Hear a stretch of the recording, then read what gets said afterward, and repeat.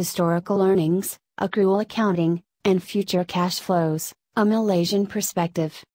This article is written by 4 authors. First author Mazreen Ahmad Ali.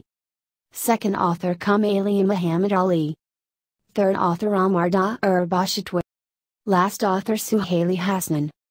Contribution and originality of the study is that this study contributes to the existing literature on the importance of a sound understanding of historical earnings, accrual accounting, and future cash flows and their relationships thereof.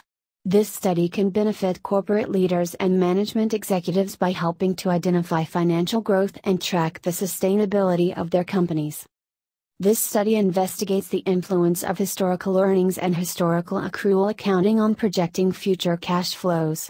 The sample consisted of 159 construction, energy, and property development companies from the main capital market of Malaysia.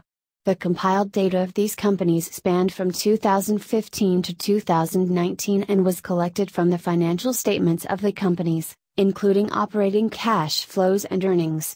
The profit or loss statement and cash flow statement were used for calculating historic accrual accounting.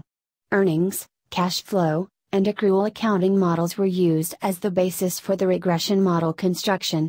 The accounting data demonstrated that the prediction performance of the models was improved by the 3-year lag. The previous 2-year earnings and accrual accounting had positive and significant predictive power for forecasting future cash flows. Moreover, the past 1 and 2-year cash flows from operations significantly predicted future cash flows.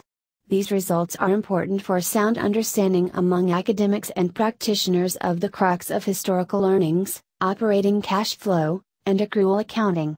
The findings can assist corporate leaders and management executives in tracking the sustainability and financial growth of an organization.